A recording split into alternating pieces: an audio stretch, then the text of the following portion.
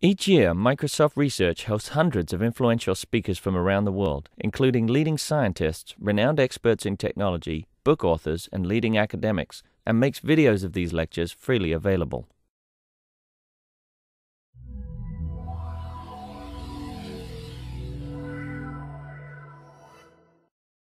Why don't we get started? So it's my pleasure to introduce David Walker from Princeton University. David is now a member of the secret society of tenured professors. So he's passed through the difficult stage and now gets to sit in retirement for the rest of his career. But actually, David has done lots of great stuff. Many of the people here have connections with David, and I think he's going to be talking to us about some new work, at least work that I haven't seen before. So, David. Thanks. All right, yeah, so thanks for having me. Today I'm going to talk about some work that I've been doing over the last couple of years with some collaborators at AT&T, primarily Kathleen Fisher and Yitzhak Mandelbaum was one of my graduate students at Princeton who's graduated and taken a research position at AT&T. And Chan is a new student of mine that's started working on this stuff, and Kenny is a postdoc.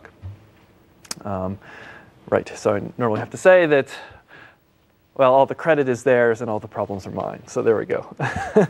Okay, so the overall starting point for talking about this stuff is that there's lots and lots of data all over the place, and many of it is what one would call semi-structured data, but it isn't necessarily in a standard format like XML or HTML. So systems are producing all kinds of web logs. There are statistics that show up all the time on my hockey discussion boards. AT&T has tons of information pertaining to phone call and billing, and financial transactions are in their own strange format. Scientists, like biologists, have microDNA data and genomics data. So there's all kinds of different bits of data from all over the place, and there are a lot of problems with this data. Sometimes it has no documentation. The formats can be evolving, and with little documentation, you can run into errors all the time when formats are changing and people don't know exactly which way is what. And many of these data sources also have huge volumes that we have to deal with when we're building tools. So to just give you a little bit of an idea of what I'm talking about, web servers generate logs to tell you all the requests that have come in. And they have information like IP addresses and dates and structured requests and information about errors and responses. AT&T has similar kinds of log files that catalog the process of assigning a phone number to someone new. So these are huge logs that tell you what states the process of somebody getting a new phone number is in. And again, it's combinations of phone numbers, other kinds of numbers, various different names of states in the process. Biologists like Olga Troyanskaya at Princeton are developing new systems for integrating lots of different experiments that researchers do and then post on the web. Here's a little bit of data from a website, Gene Ontology, a website that tells you about connections between different processes that go on inside cells. And so there's identifiers for the different processes and names, and there's definitions and various identifiers that forge connections between the different parts of the document. This is my last one. I'm a big fat hockey fan, and I've always wanted to be able to give a talk about that includes some sort of hockey data. And now, since I have tenure, I finally can. So on my various hockey boards, people post all kinds of different statistics.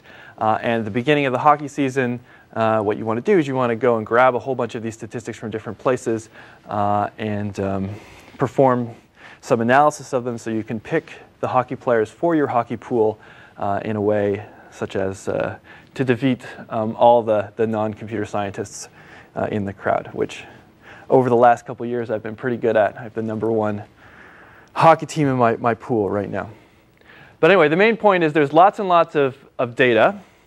What I want to do is I want to help people build the arrow in this diagram that from all this kind of ad hoc data provides you with a bunch of end user tools.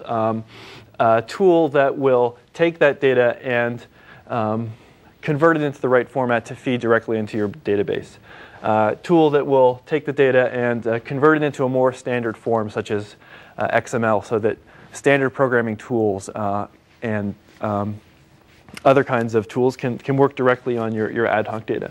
And also build tools that will take a look at the data and determine where there are problems. So all of the different kinds of errors in the data can indicate where other processes that are generating the errors are going wrong and need to be addressed. Right, so from raw data, we'd like to create a bunch of tools for processing that data. And oftentimes that means converting it into more standard formats that other existing databases or tools can deal with. All right, so halfway there. This is the first version of the PADS system. The idea is you have an ad hoc data source, and the first thing you do as a programmer is you write a PADS description in a little domain-specific language that describes the syntax of your data and some of its semantic properties. Then a compiler takes that description, you feed it through the compiler, and it generates a bunch of libraries for parsing, printing, traversal of the data structure, and validation that the data meets the various properties that you've specified. Then you can link those generated libraries to a runtime system that deals with I/O and a bunch of error handling. And you can also link the generated libraries and the runtime system to a bunch of tool stubs, such as an XML converter or a data profiler, or even the grandest tool of all is an XQuery query engine. So each of these tools are defined in some sense by induction over the structure of the description, or by just they're driven by the yeah, I do have a cell phone in my pocket. I'll just yeah.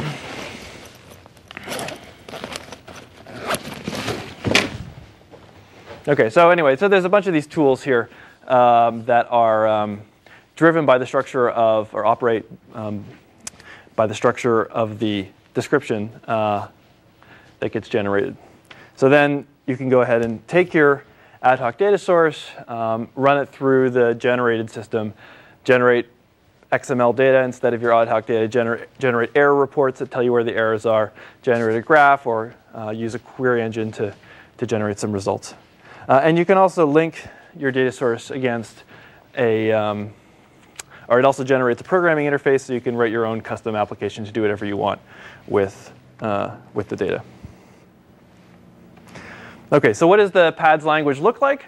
Well, it's a language in which one specifies data sources by a group of extended type declarations.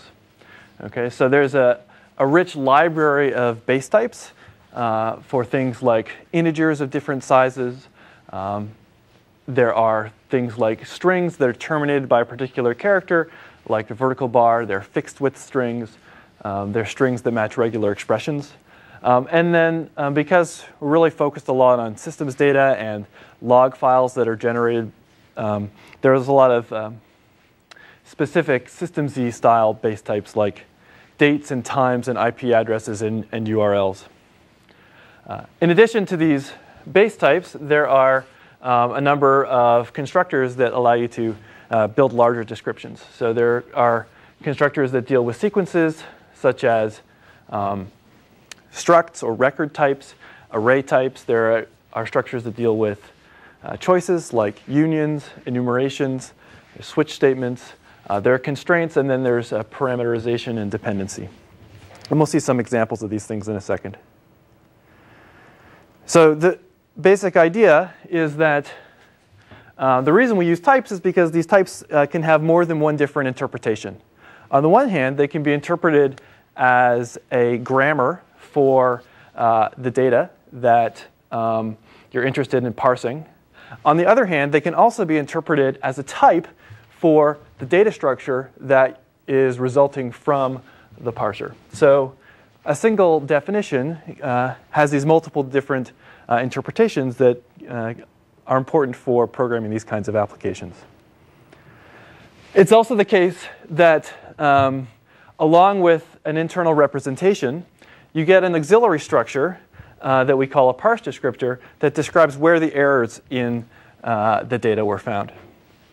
Okay, and the shape of that parse descriptor mirrors the shape of the data representation you get, and it's also generated from the type that the programmer has specified.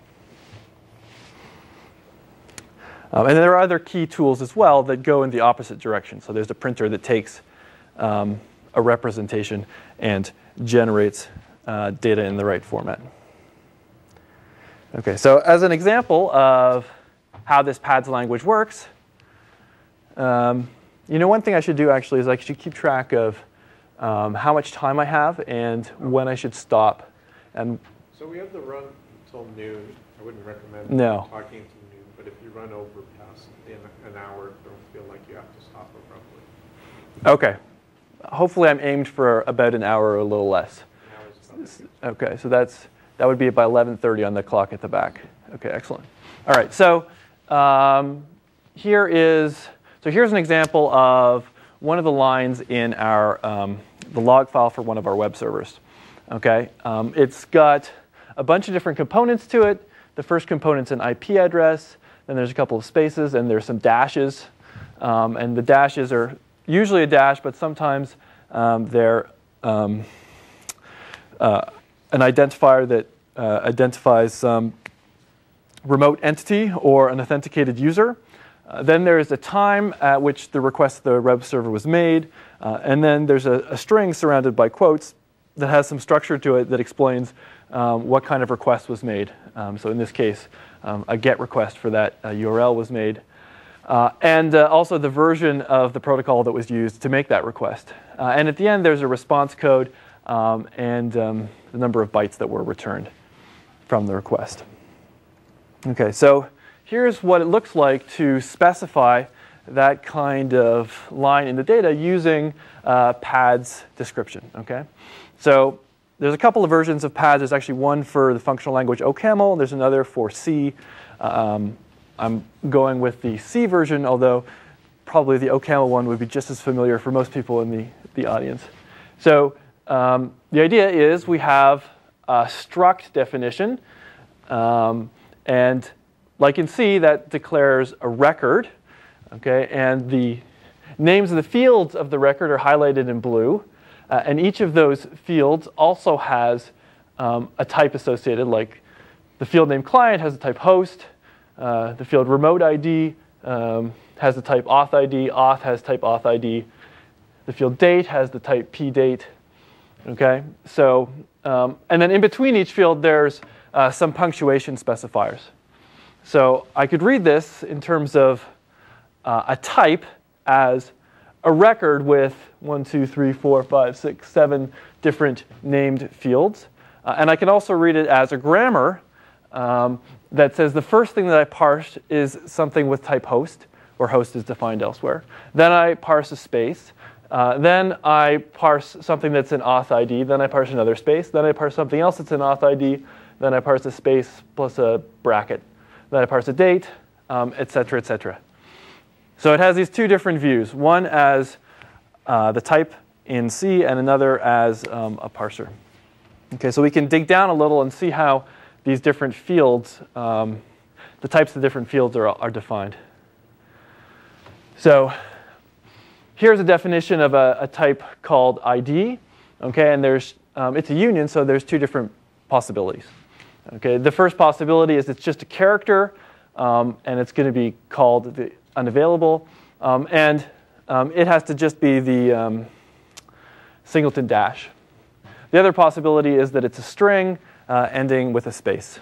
Okay, so the semantics of such a union is that the first branch in the union is tried first, and the second branch is tried second, et cetera, et cetera, et cetera.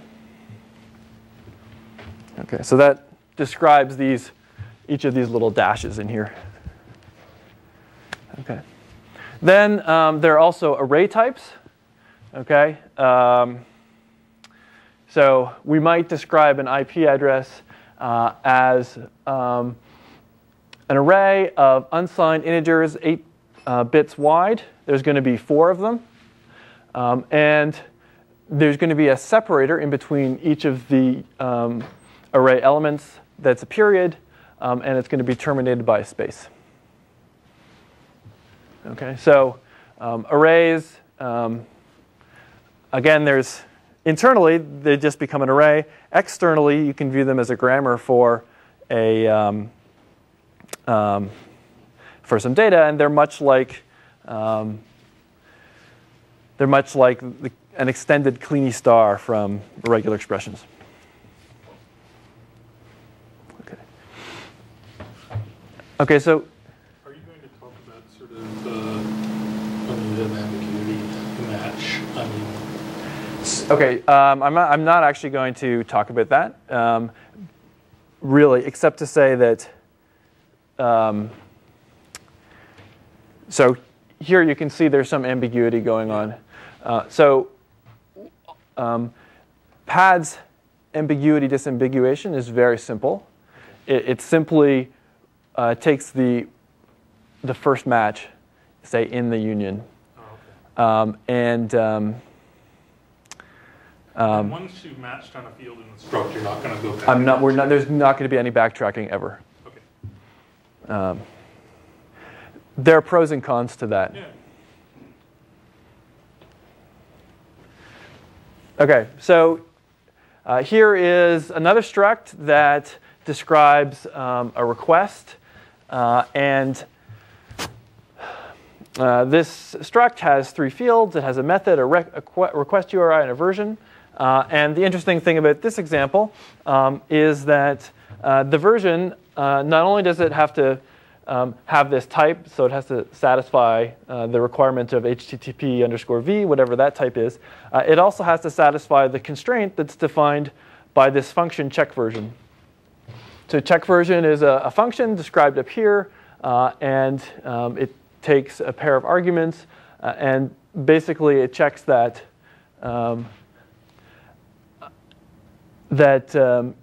if you have the link or unlink method, you'd better be in version 1.0 and not a higher version, because those apparently were deprecated after version 1.0.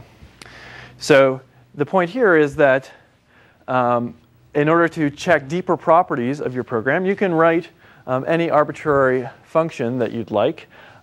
And checking those properties can depend upon earlier elements in your structure.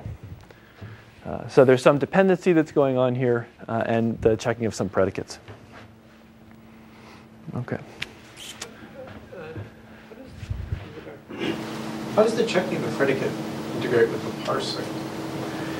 So the parsing generates data representations, and each of those representations have data structures that are given by the types. And so I can use version. Oh, that's supposed to be, yeah, so version, it comes from here. So the data structure that you pass to this function as an argument will have the type given by HTTP. But could I use that to sort of roll back the parse and try an alternative? Yes, no, so no, you can't. These should be functional. Well, even if it's functional, it's more a question of sort of your parse algorithm whether it had backtracking. I see. So if this field doesn't match, then it would try the next one. So sort of related to Tom's question earlier. Within a union, it tries the first branch, tries the second branch, tries the third branch, and if it fails, In a union, but in a struct, it's going to fail. in a structure, it's going to fail. Sorry, yeah. So right, so yeah, my bad. Okay. So right, so there is no. Yeah, here it will just fail if that constraint. You have choices, so you're going to try the other. So if you had different if you had different criteria that you would put this in a union instead of putting it in a struct, is what I should say. So you can introduce backtracking, limited backtracking where you want. And you can do it with a predicate. And you can do it with a predicate. The next example is a little bit like that, but not exactly. So here is a case where we have a union, and the idea is that there's some header that we've previously parsed, okay, and we pass in through this parameter which some integer which tells us, for instance, what the payload of our packet is going to look like, and we can switch on this argument to say, oh, in this case, try this one. In this case, try that one. In this case, try that one. And if none of those match, try that one. So here's one further construct that allows you to define descriptions in which later parts of the format depend upon earlier parts of the format.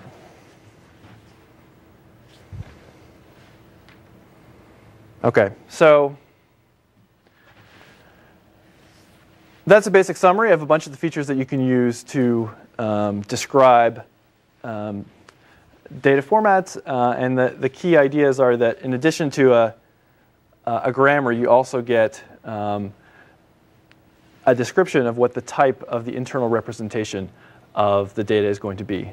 And so as a consequence of that, you can write functions that are well-typed that do things like analyze constraints. So there are a number of advantages, I think, to this approach. I think that the syntax is familiar and it's relatively intuitive to people. Struct means sequence of things. Array means sequence of things. Union means a variety of choices. It provides some readable and executable documentation of the format like grammar. We've also developed a formal semantics of the system that I won't get into, but you can ask me later if you want. And it's been used internally at AT&T for doing things such as taking log files, cleaning them, and outputting the results into formats that can easily be written into databases for them. But it still takes a long time to write these descriptions by hand. And there is some investment that you need to make in order to learn this little domain-specific language. So it takes experts. They're much quicker for experts to use than for novices. So hence in comes PADS version 2.0, where we'd like to investigate skipping the handwritten part of the description step and simply going directly from raw data to tools such as a converter for XML or a query engine or a tool that will graph the results based on some specification. So here we have just a bunch of data files containing our ad hoc data. We send those into our format inference engine. Out the other side pops a data description. We can pass that through our compiler, go ahead and generate tools such as a profiler or an XML converter, and then take our raw data and spin those through those other boxes and get out an error report or a profile of what the likely values are or XML format. So next section of the talk then is about how we've gone about implementing this format inference engine that takes the raw data and spits out the PADS description automatically. Okay, and this inference engine is designed as a series of phases. The first phase, break up the raw data into a bunch of parts for analyzing the repeated structure. The second phase we call structure discovery. It generates a simple candidate format that we hope is fairly close to being a good format. And then there is a cycle that we go around scoring the candidate that we've generated and applying a bunch of rewriting rules that attempt to optimize that score. Okay. When we've done that and we've come up with a format that we can't optimize any further, we spit it out and it will go through the rest of the cycle. Okay, so I'm going to talk about the phases of these. Yep. So you guarantee that the format that you spit out will be guaranteed to a guaranteed representation of the input data, or can this fail? Yeah, it will parse all of the data that is used as a that it has as a sample. But if there's more data, it may not correctly generalize. Okay, so step one, what's the chunking and tokenization process? Okay, so breaking up initial data into chunks is simple. There's just one chunk either per file if you give it a collection of files, or there's one chunk per line. Okay, so I'm going to have a little simple running example here, but we have some file with quote, number, comma, number, quote, or some names and commas. And we'll first off break that up into a series of lines or chunks. Okay, next step, we run over a tokenizer, a lexer, over our chunks. And right now, our system has a configuration file that you can manage yourself that allows you to express whatever tokens you want in terms of a set of regular expressions. Our default tokenizer that you get with the system, again, is skewed towards systems data. So it contains things like integers, white space, punctuation strings, and then a bunch of things like IP addresses, certain date formats, times, MAC addresses. Okay. So we convert our chunk data into a series of tokens. So already there's some ambiguity possibly. Absolutely. Yeah. And again, it's a first match. Is it the same principle? It's the same principle as Lex. Okay. Right now. Although. So not. Oh. So it's first longest match or longest first match, given the set of rules. And we actually have. I'm not going to talk about it here, but we've actually gone and looked at using some machine learning techniques to try to learn characteristics of what's likely to be an IP address, what's likely to be a domain name, and then at this point in the process, not rigorously decided upon a single tokenization, but collected up the DAG of all possible parses, and then running that DAG of all possible parses through the system. And one reason that I'm not talking about it actually is because I think that the results have been really mixed, in that it takes a lot longer to use these machine learning techniques, and the results are only better some of the time. But it's the kind of thing where I'd love to work with someone who really knows how to do machine learning well. Perhaps they know a lot more than I do about how to resolve some of the problems. Yeah? So are there defaults or some knobs or something that you use to control where types are opaque? In other words, here you've got quotes around things, so one usage of quotes might be, these are just comments and I just want a string. But in other cases, the quotes are supposed to be significant delimiters and you're supposed to keep on analyzing. So we don't really have any such knobs. So right now we don't treat quotes as opaque, and we analyze the internal structure. Although at the end, we, based on the rewriting that I'll show you, talk about in a second, we make certain decisions that a type that we've discovered is too complicated for the data it describes. And we back off on doing things like having a complicated type inside a couple of quotes, for instance. So in general, we have a process for backing off when the types are too complicated for the data that they describe and come up with what we consider to be an overly verbose description. But you would assume that things like matching quotes, then I take it, though. In other words, as you must have certain assumptions about beginning and ending. We do. So I'll, like 2 slides from now, I'll tell you about our algorithm, and it's a top-down algorithm. And as part of the top-down algorithm, at certain points we view what's in between quotes as opaque at one level of the algorithm, but then we'll break it open at the next level of recursion. But I'll show you in a second. OK. All right, I've said all that stuff. OK, so this is so that's basically just the setup. And tokenization is, I think, one of the it's the hardest thing to do. And the results of the rest do depend heavily on how well you do in this phase. So we'd love to improve it, but I don't exactly know how at the moment. But hey, that's OK. OK, so how does a structure discovery algorithm work? OK, so it's a top-down sort of divide and conquer algorithm. And at each level, it will compute various statistics from the chunked and tokenized data.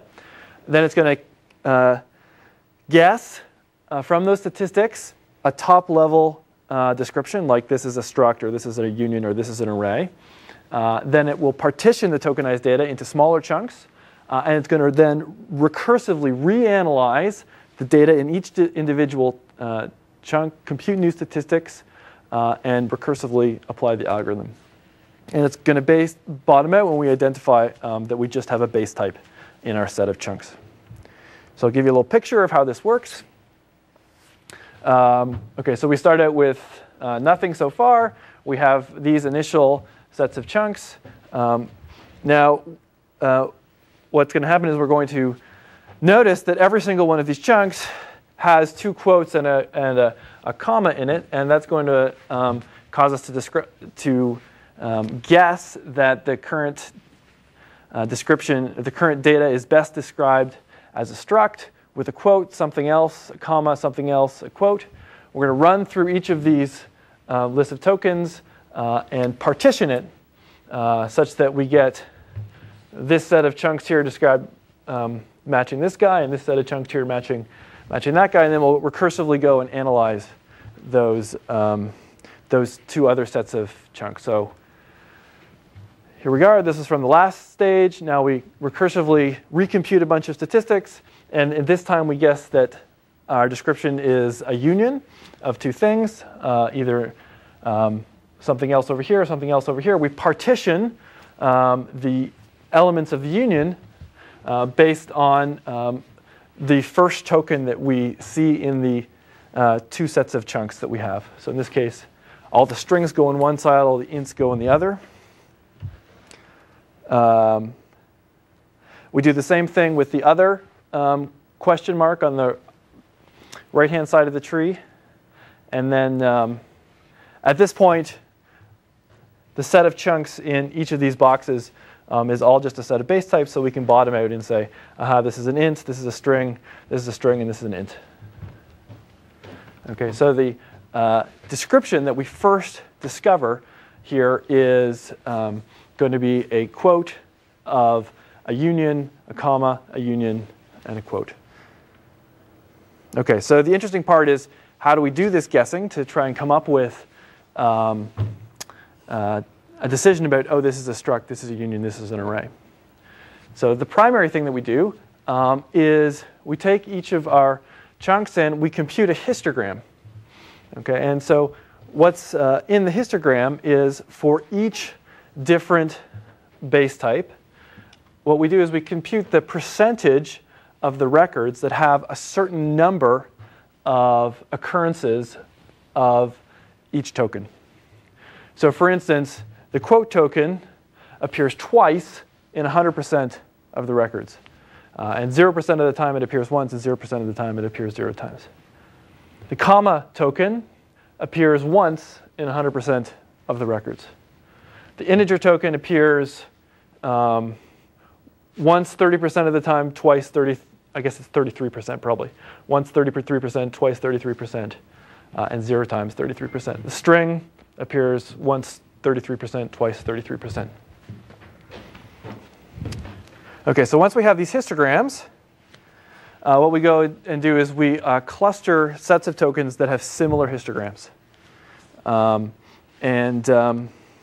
Before doing the clustering, we actually normalize the histograms so that they are in terms of descending size of their columns. So that means that the quote histogram is similar to the comma histogram. Because if you normalize by descending size, the histograms look exactly the same. Okay, so it turns out that, yeah, this is a group and that's a group. Okay, so once we have our groups, You don't need like exact equality. Like if in one tuple there was some comma missing or one field less, you might nonetheless say that's true. So there, there's some error balance. yeah, we use this symmetric relative entropy function, which I got from one of the machine learning guys in our department, which is a good way of comparing two histograms. Its histograms are the same as if they have the same symmetric relative entropy modulo some small delta. Yeah, so if there's a few errors in the file, that will not prevent you from classifying things as being in the same category.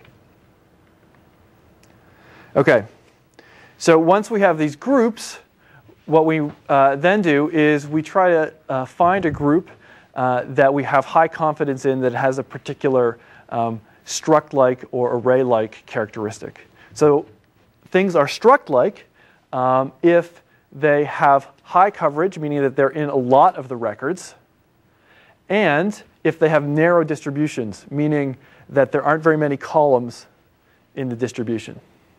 So quote and comma very much satisfy the struct-like criterion because they're in all of the records and they have the same number of occurrences in all of those records. Okay? So that's a good indicator of a struct. And in fact, at this level of the recursion, that's the strongest signal of anything that we have. So we will pick that.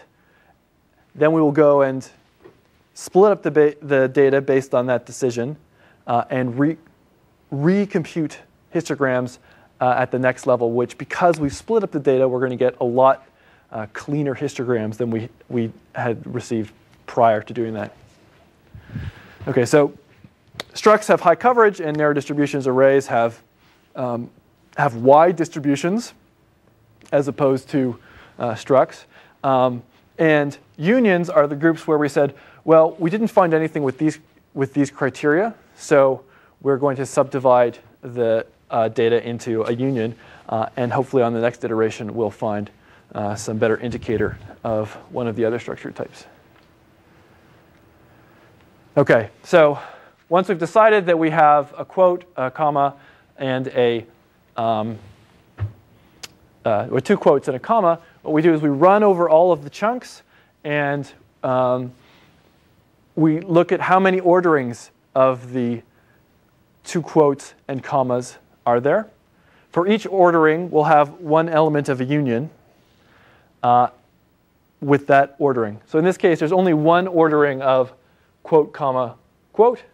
So the union part is degenerate, and we just generate a struct. And we have recursively have two more problems that we have to learn using the same algorithm. Okay, so that's how division works for a struct.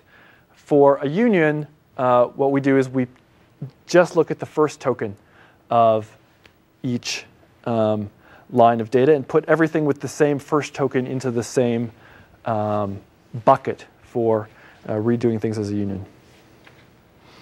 And when we decide we have an array, we scan for a particular separator token that has the array-like qualities.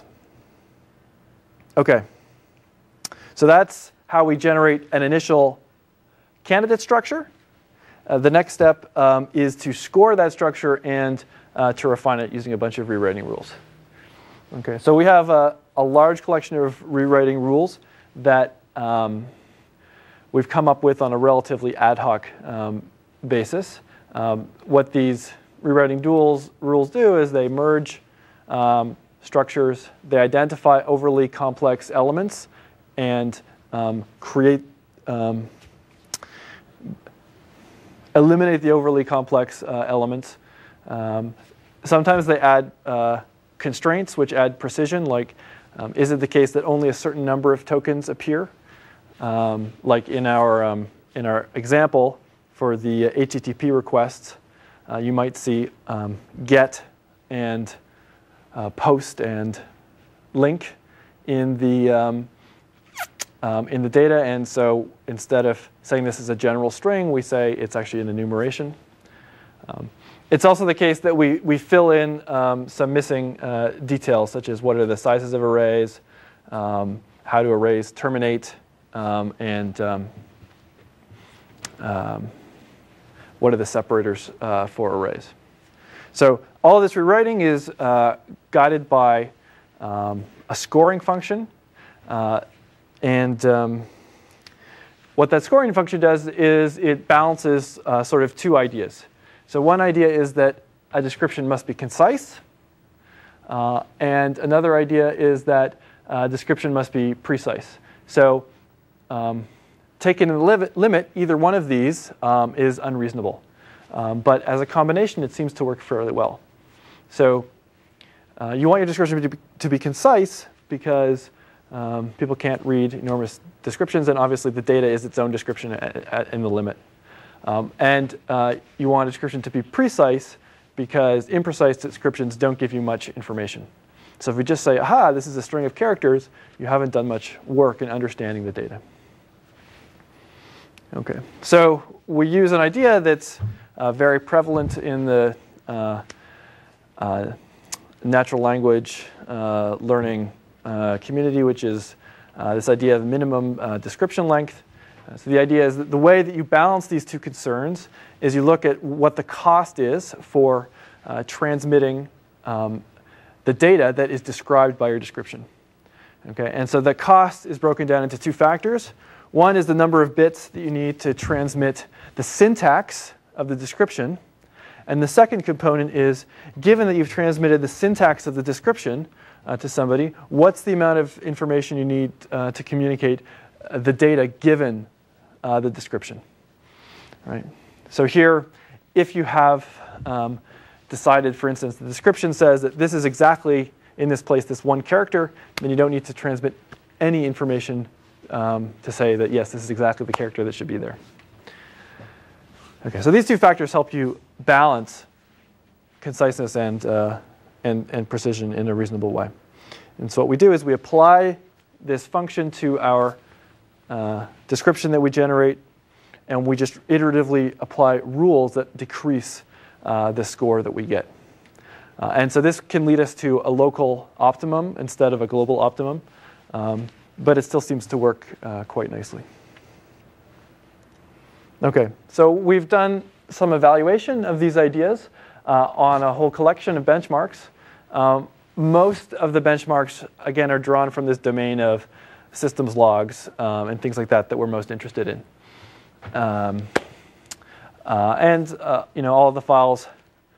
So there's server logs and various logs that we found on our machines, as well as a few things from AT&T, and they all range, from a couple hundred lines usually to a couple thousand lines. Okay. And so one of the things that we did was we tried to measure the correctness of our analysis in terms of how much data we needed to generate descriptions that were appropriately general. In other words, that given some small amount of data would parse 90% or 95% of the rest of the data that we had from that source. I have a question. Yep. For all these data sources, do you know a priori that there exists some paths description that will describe it? Yeah. So we also, for all those data sources, we wrote our own description in pads by hand first. And we also tried to do some qualitative, we have a qualitative measure of how well did the machine learning description do versus the handwritten one. Though it's hard to eliminate our own personal bias from such an analysis. Right, so what I really should have here, though, is I should have another line that says how much data do we need to generate descriptions that correctly guess 100% of the data. But I don't have that, so sorry. OK, so well, anyway, I think the bottom line is that a lot of these descriptions are sort of thousands of lines long, or 1,000, 2,000 lines long, and it takes about 5 or 10% of the data in order to for our algorithm to generate a description that works almost all the time. In terms of execution time, it takes under a minute for our algorithm to work on any of these data files that are about 1,000 to 3,000 lines of code. It depends a little bit on the complexity of the format, though. The most time-consuming ones are this like ASL.log and AI 3000, and this one's actually 3,000 lines long, and this one's only 1,000 lines long, and it takes this other one quite a bit longer. So a lot of it depends upon the complexity of the format. But generally, in terms of if you're a programmer and you say, OK, I want to go and manipulate this data, you could press a button, wait 30 seconds, wait a minute, and you have a format in pads that you can run your compiler on and continue your work. So it's fully in the normal compile time cycle in terms of a programmer getting work done. And just as another sort of reference point, the last column here suggests how long it took us to write a version of the format by hand and debug it. Okay, so and one thing is, so my postdoc did this when he first got here, so this one here is the time that includes downloading and installing the system and getting it all to work and reading some of the manual and doing that stuff. So you can say like it takes a couple days for a first-time user to learn the system, and after that, writing a description in pads for some data source that's not too complicated takes, maybe it takes half an hour, maybe it takes 2 hours, something in that range, versus 1 minute for the automated analysis. How long are the handwritten descriptions typically? I don't know, 100 lines of code. It's my guess. It can vary. It can vary a fair amount. Okay. One other thing we did was we took a look at least for small files, what is the scaling like? And roughly speaking, as long as we don't run out of memory, and we don't in any of these small files, but we would on files that were much larger, the process seems to scale about linearly with the number of lines of code. And more important is the constant factor that is associated with the complexity of each line in the description than the number of lines in the file, for instance. Okay, so that's what I've been doing for the last couple of years. What's next? Well, there are a couple things that I really am excited about doing next. So one thing is I'm working with a couple of my friends on scaling the inference system up so that it can handle sources that are millions of lines of data long, like they have at AT&T. So in some sense, the automated analysis is much more useful potentially for the data sources that are really, really huge.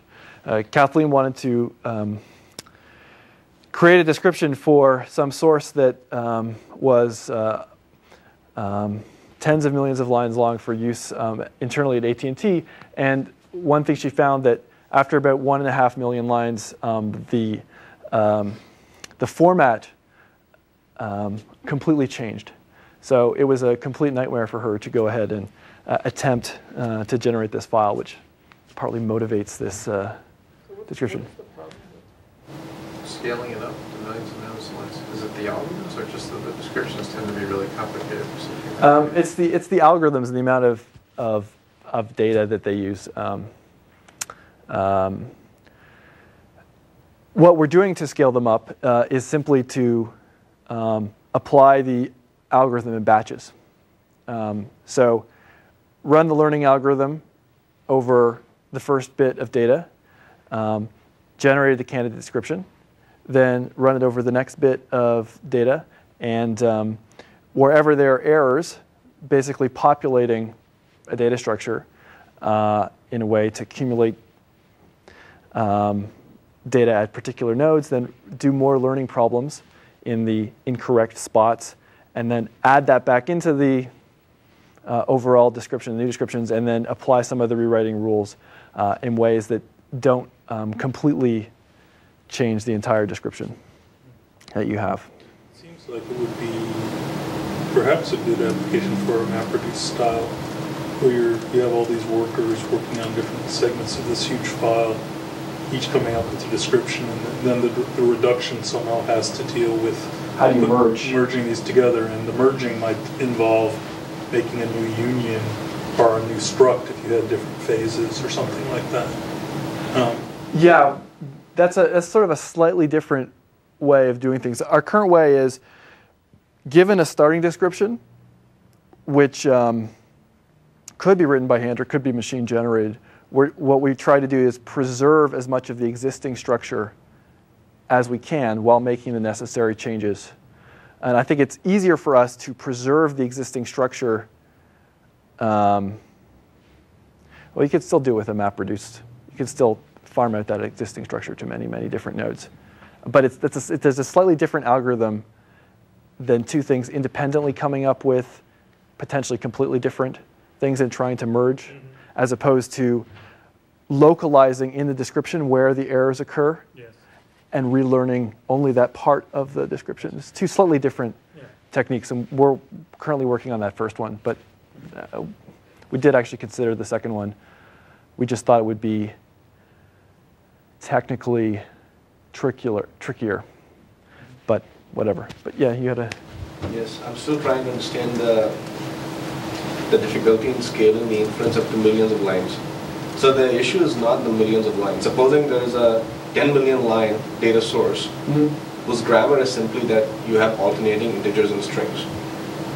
Okay. Then really, to do the inference, you just need like maybe 10, 20 of those records, right? Then you will be able to do the inference. So you don't really have to look at the entire thing. If you're lucky, right, you can look at the first, few lines, infer the right description, and then just validate that the rest of the data matches. So probably the complication happens when, if for these logs, which are millions of lines, an individual record whose grammar that you have to recognize is very large, probably. Yeah, or you just pick the, or you just pick the wrong set of lines to look at initially. That there's some change in some protocol that happens partway through. It's something that Kathleen has found happens sometimes in these logs. Just pick the first set of lines, or do you sample uniformly across all the lines? Right now, we're just going to, we could easily sample randomly, but we're just going to pick the first set of lines and then go through and validate the rest of the description. And yeah, if all the rest of the description is exactly the same, then there's no change that needs to be done. But there are definitely cases where that's just doesn't happen. And I mean, these descriptions can grow to be quite complicated. So I mean, one part that I didn't mention is one of the things that the rewriting phase does is it makes a table out of all the data, and it looks for functional dependencies between. So is this column functionally dependent upon this other column, basically in the data? And if it is, it will put that into the description. So that kind of algorithm is using all the data at once in order to do this. And it's comparing all columns against all other columns. What we want to do is basically summarize that information in a chunk, and then in the next chunk, check, is that, did we overspecify because of the specifics of the previous column, or does that relationship that we've inferred still hold? And we can't, it'll be too slow to, yeah. So when you say lines, I mean, in some sense, because you're doing the lexing, you're not really dependent on line structure, right? I mean, No. if I'm outputting messages which are if I'm outputting sort of information about messages being sent and received, and the message format is multi-line text. Yeah, right? that's not a problem. That's not a problem. Okay. No. Yeah, so one thing that's on our... hundreds of messages, and the orders of those messages differ, and the fields of the messages change. I mean, then that gets more complex. Yeah, on our to-do list is being able to specify the paragraphs that you want your learning system to process the data in chunks. You basically just at the beginning of the algorithm, you need some way to get started with having a set of candidates that you have some reason to believe there'll be some commonality.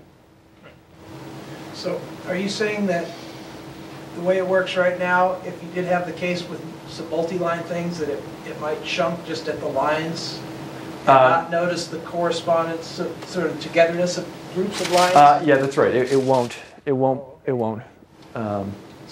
won't measure, or it won't find structure across lines? It won't currently find structure across lines. What we would need to do is give it some reason to break things up. Okay. I'm assuming that people often have to go in and at least give meaningful names. I mean, this would find Yes, structure, that's but right. obviously it's going to have, just made up names for everything, which in an XML file would just look like gibberish. Yeah. Oh yeah, I kind of stopped here in the middle, but the next thing I was gonna, I forgot. I don't know. I guess I don't know. Whatever. What a great talk. No, but so actually one of the next things that I'm really interested in doing, and this is what my student Chan is working on, is so there's this problem with the handwritten descriptions. It's slower. The automated ones, you definitely have a problem with these machine-generated names, which makes the resulting description look more complex. And oftentimes, just generating the description isn't the end result. If you're cleaning some data that you want to put into a database, you might have to refer to different fields, do some small transformation on those fields, normalize dates or times, or any variety of other things. And so you need to be able to get some hooks on the different bits of the data that you're interested in. And so what Chan is looking at is sort of a fusion of the two ideas, partly handwritten, partly automated, in which you take your data and you start editing it to insert various bits of description inside it. So here's an example. Here's my hockey stats. And what I'm interested in is I'm interested in the name of my player, the age, and the salary, for instance. And what this line here says, I expect to see after this line, star says, a repeated set of records that match this format. And I'd like to tag the name field, the age field, and the salary field. I view this almost as though you are I mean, one way of view is sort of like you're working in XML, but you have raw text as the starting point. And you're placing your own little tags with some additional information in terms of how to read the rest of, or parts of the description. Formatting by example. That's right. It's formatting by example. And so, yeah, you're using the structure of the data that's already there to allow you to elide tons of stuff that you would otherwise have to do. And then the next part of this is to couple this with a new scripting language that can refer to the various tags that you've inserted into the different places. So I sort of have some vague ideas of basing this more or less around XQuery. And here's a little script. This is my way out ideas part of the talk. Well, I don't know what LINQ is. Oh, gosh. Sorry. Okay, we'll have to talk. Okay. You really should know what LINQ is. Okay, tell me what LINQ is. All right, and anyway, so this is a little script that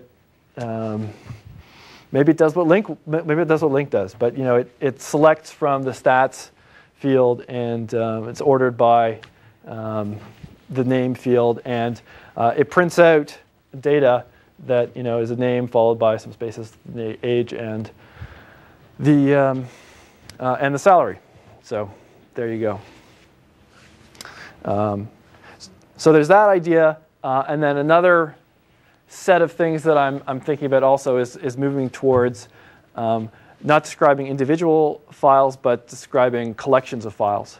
So at Princeton and at AT&T, everyone who builds a distributed system also generates their own little monitoring system, which goes and collects up log files from all over the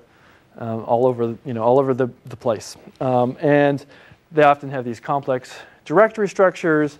Like Mike Friedman, as an example, he has some complex directory structure that has one directory for each machine on Planet Lab that he's interested in monitoring, and then subdirectories for times, and then more directories for different kinds of information. And what I'd like to do is extend PADS such that it doesn't specify just one file, but it specifies entire parts of the file system and generates for you an interface against which you can query the files that are in the file system, manipulate them, transform them, get information about them.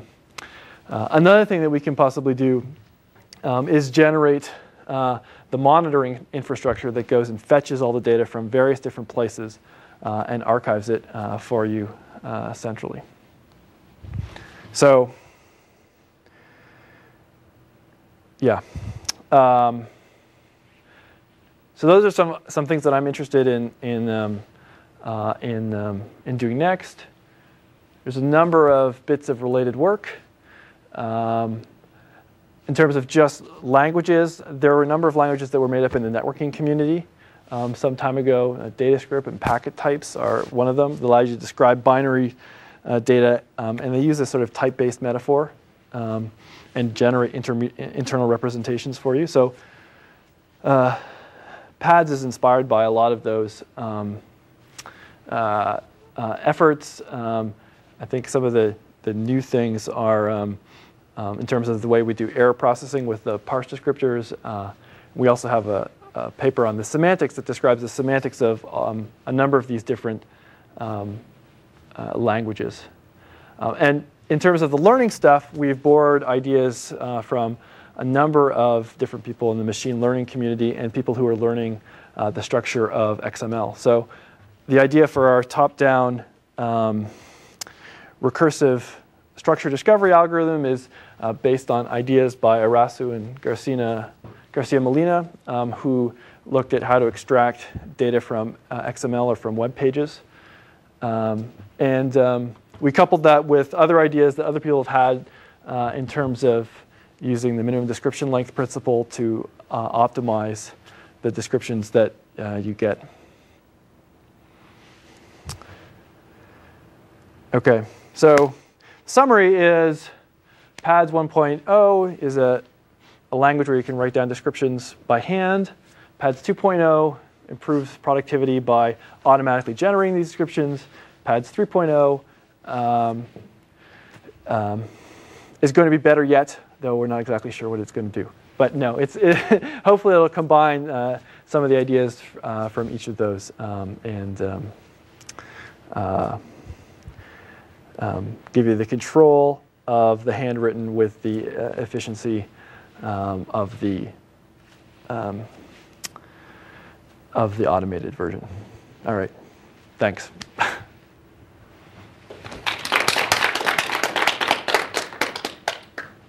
Any other questions? Is there a download? Where do I?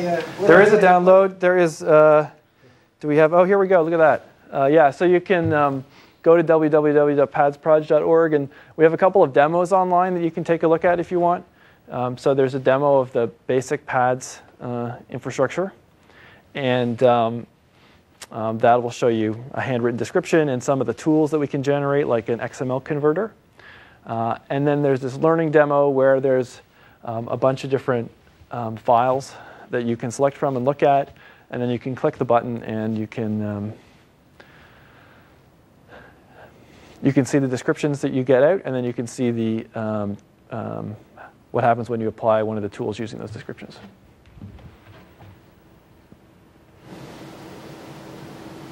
So when you combine the handwritten description with the inference, so actually do you trust the handwritten description, or you say it's just a suggestion and the system figures out that that description doesn't match the data and you just throw it away? So right now we're building a new system which will do this incremental processing. Given a starting point that's a description either that's been learned or that's been written by hand, apply it to segment after segment of a large data source. And if it parses the large data source, great. If it doesn't, then it finds the places where the description is wrong, and it will relearn those nodes and rewrite them and include them. So does that answer your question? Yeah. But if, for example, the description is generated by kind of like the inference of previous set of data, okay, then the possibility of that description is correct is higher than the handwritten one, because the handwritten seems to be kind of like the description in the mind of the programmer, right? So probably. So we do have a tool also that if you have a handwritten description, we have this accumulator tool. You can apply it to a data set, and then it will give you a list of all the errors that it found. So you can look at, is that an error in the description or is it an error in the data?